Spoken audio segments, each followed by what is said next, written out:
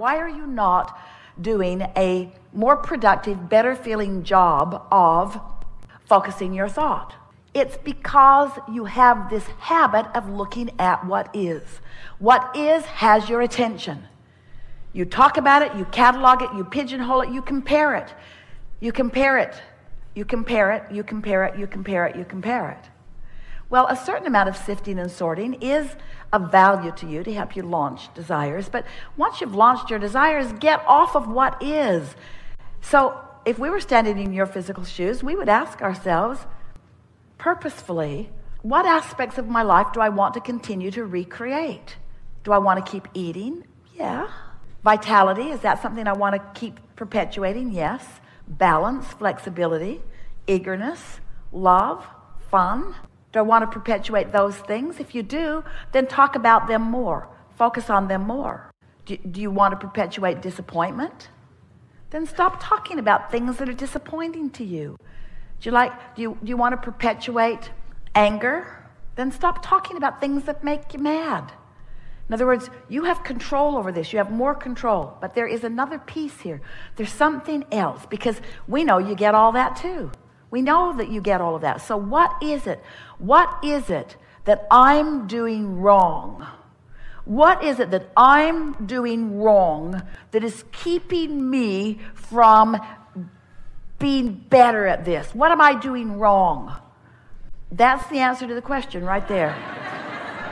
That's the answer to the question. You're calling yourself wrong because you've made a determination that you're not where you want to be. And you're beating up on yourself about it. I should be doing better. You've been practicing. That's a core vibration. Not core from source, but something that you've been practicing for so long that it's a very influential vibration. I should be doing better than I am. And that just straight out is not true at all. Where you are is as much of the path as you can see right now, and it's fine. It's fine. I'm right smack dab on my path. This is where I am. What's here that's good for me? That will transform you. Just looking for the positive aspects of where you stand. But Abraham, you said I should be unconditional. Isn't looking for positive aspects sort of like looking for positive conditions? Well, you are where you are. You can't just evaporate. You can't just suck yourself back into the non-physical and be born again. Oh yeah, you can. You woke up this morning, it's just like that. You woke up this morning, it's just like that. You can recreate yourself every single day. You can face reality a little less tomorrow than you did today, now that you understand that facing reality recreates reality. You have the ability to do this, and it is not a hard thing. You know how to do it. Don't you think you know how to do it? So what keeps you from doing it? Is it because you're lazy? You aren't. You're not lazy. Is it because you're not disciplined? It isn't about that. Give yourself a break. It's because law of attraction is reflecting back to you what you've got going on vibrationally. What's active in your vibration is reflected back to you. That's the way that it's got to be. It's got to be that way. What's in your vibration must be reflected back to you. Law of attraction cannot make you the exception to the universe. You want it that way. Law of attraction is reflecting back to you what you've got actively going on. So what's the answer? Do something about what you've got actively going on, which means get more general about it. Wake up and focus a little make it easy on yourself. You got to take the path of least resistance. You'll never get there by the path of most resistance. Oh, I'm so bad at this, but I'm going to get better at this. I'm going to be better at this. I'm going to think about what I want. I'm going to make long lists of what I want, and I'm going to stick to it until I get it because I deserve it. We say, that's not working out for you well at all. What will work out better for you is, I'm doing all right, and it's getting better, and I'm having quite a bit of fun, and I like what I'm doing. We like what we heard from our friend. It just gets better and better. It's easier. Source is with me.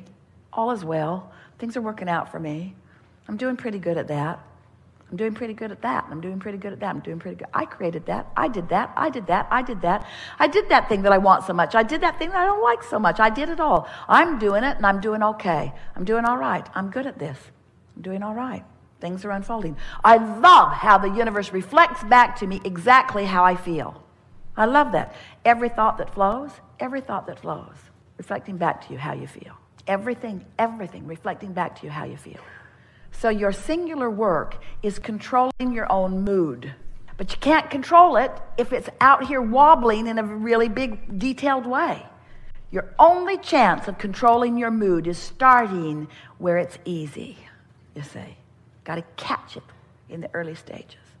And then off you go, living happily ever after, loving where you are all the time, with where you are expanding and delivering more and more and more, until there are moments in time where you just feel so appreciated and by source, and so blessed by the universe, and so much the recipient of wonderful things, and so alert and so alive and so clear and so full. And so Esther writes the word lighthearted, lighthearted, lighthearted, lighthearted. She loves that lighthearted feeling. She used to say to Jerry really often, let's go get a Coke and pretend like we're on vacation. Because that's a lighthearted feeling, that lighthearted feeling of no one needing or wanting anything from me right now, because I've carved out this little bit of time and no one is asking anything of me. That's that lighthearted, free-flowing, good feeling. You just got to find words like that stimulate that within you, and just start there. And then notice how things are reflected back to you in response to the atmosphere that you are now taking more control about. So we know it sounds a little paradoxical, because we're saying to you, don't be mad at yourself about whatever your atmosphere is, but try to improve it if you can. But don't be mad at yourself about the atmosphere that you've got going on, or about what's being reflected back to confirm what the atmosphere is that you've got going on. Don't be mad at yourself, but do your best to soothe the atmosphere as best you can. And once you get the hang of this and practice it just a little bit, as you're hearing from different people and as you're experiencing on your own, things just get better and better and better and better and better and better, and they can turn on a dime. Esther was walking through the airport a couple of days ago in San Antonio, and she was feeling sorry for herself because a dear friend made her transition, and Esther was not ready for her dear friend to make her transition. And Esther's the boss of everyone, you know. People should do what Esther wants them to do. So Esther had that sort of lonely thing going on. She's sort of moving through the airport and longing for her playful friend. And then, because she hadn't been longing very long, she'd caught it in the early stages, but she was longing. She thought, oh, my playful friend. And then she thought, oh yeah, now you've reemerged into non-physical, I'll bet you're more playful than ever. Just for a moment, she felt a little fear, because this is a very playful friend.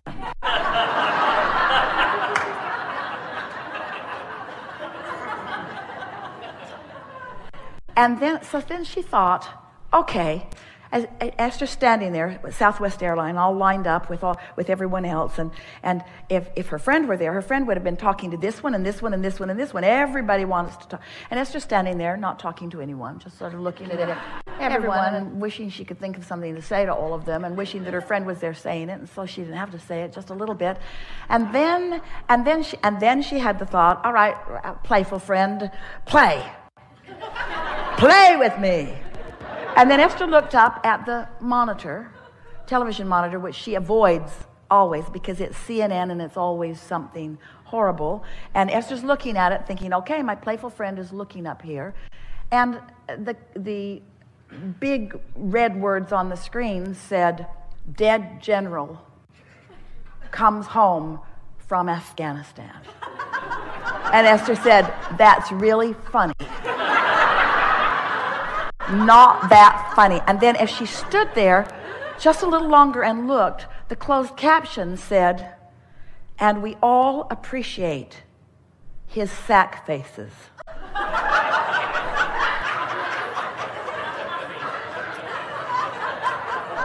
Not sacrifices, sack faces. The day before, Esther had been with other friends looking at pictures of this dear friend, and she had a sack over her head. The day before. And it's been a constant conversation. Are they bags or sacks? They're sacks, they're bags. They're sacks. Are they sacks or bags? They're sacks. Friend always insisted they are sacks. So we all appreciate the sack faces.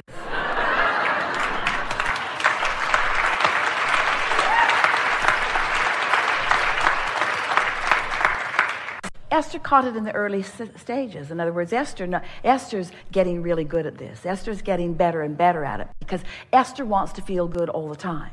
And her desire to feel good dominates her sometimes tendency to feel bad. Sometimes there are conditions that seem to dictate the way you feel.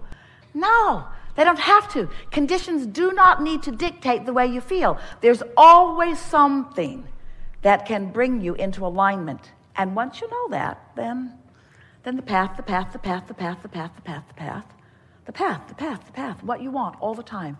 No exceptions. You can be or do or have anything that you want now, not later, now, right now. Everything you want, whether it's a material object, a state of being, a circumstance, a relationship, a pile of money, everything that you want is because you believe you will feel better in the having of it. And when you show yourself you can feel better now, pre-manifestation, then you've got it. And then it has to manifest. But there is a tripping point. I'll do this work so it will manifest, that messes it up. Because now the manifestation point, which hasn't happened yet, is active in your vibration and keeping you from the path that leads you to where you want to be. Isn't that the most interesting thing? I want this thing that I do not have so that I will feel better. So I'm going to feel better so that I will have this thing. You just tripped yourself up. Let me say it again, Abraham. All right.